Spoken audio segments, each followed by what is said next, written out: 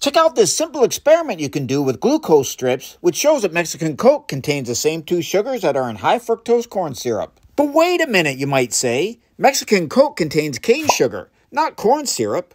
Well, cane sugar is made of the compound sucrose, and sucrose is made of the chemical combination of glucose and fructose. But because the glucose is locked into the sucrose molecule, these glucose strips can't detect it in sugar water.